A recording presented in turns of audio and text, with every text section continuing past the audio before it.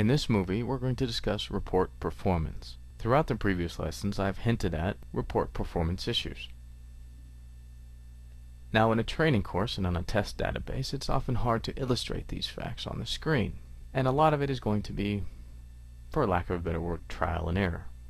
However, if you know ahead of time that you're hitting a large amount of data, you can prepare yourself. You can also measure your report performance via tools available in Crystal Reports 11. Go up to the Report menu, and in this case we're just continuing along with the last report that we used. And if I scroll down, the last choice I have is Performance Information. This pulls up my Performance Information window, and right now it looks a little bit bleak. But this has a whole bunch of useful information that can help you when creating reports. One is the report definitions. This tells you number of database fields used, in this case 8. The UFL stands for user fields in use, means none. That means we've created no custom fields for us to pull into the report. There is no page in of MUs, and the file format schema is Crystal Reports 11.0.0. You can also get to the save data, which gives you a whole new set of metrics.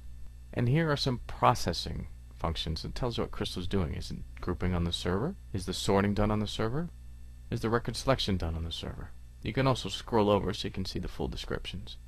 The latest report changes punch through a list of items that were changed since the last time it was saved. In this case, we had recurring database fields changed, report groups changed, the print time formulas changed, and pretty much everything else changed because we had a whole renamed table and had to re-import a whole bunch of new fields, much like we were creating a report from scratch. The most important thing, last but not least, is performance timing.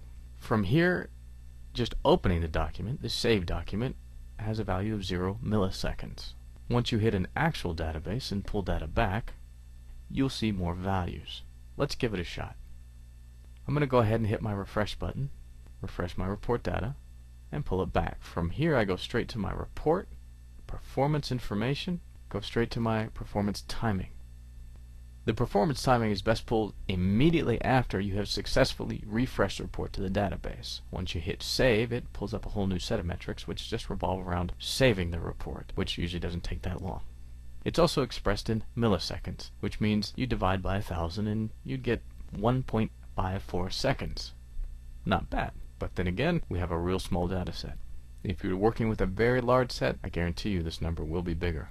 This is also good because it helps you understand the performance of your reports, and you can attach an actual metric and number to it. If something's taking too long, you may need to recode or relink or perhaps make it smaller or just pull a smaller set of data. A lot of it depends on how much your database server can actually handle. This performance information actually helps you achieve that goal and gives you a good ballpark measure of how much resources it's going to take and how long it's going to take. You can also, lastly, save this file out there on a network drive. Now it's just a simple text file, and you can name it whatever you want. Performance check. And we'll just save it to our desktop. And then we'll close. Now if we go to our desktop and we click on the performance check file that we just created, it pulls up a simple text file that goes through all of the report information gleaned, if you will. This comes in handy when helping you document your Crystal report on what it does and how big it is and how many fields it used and what its slash performance was. If you're dealing with large reports and even real complex reports, I highly suggest that you at least check the performance and save one of these files out there occasionally just to stay on top of it.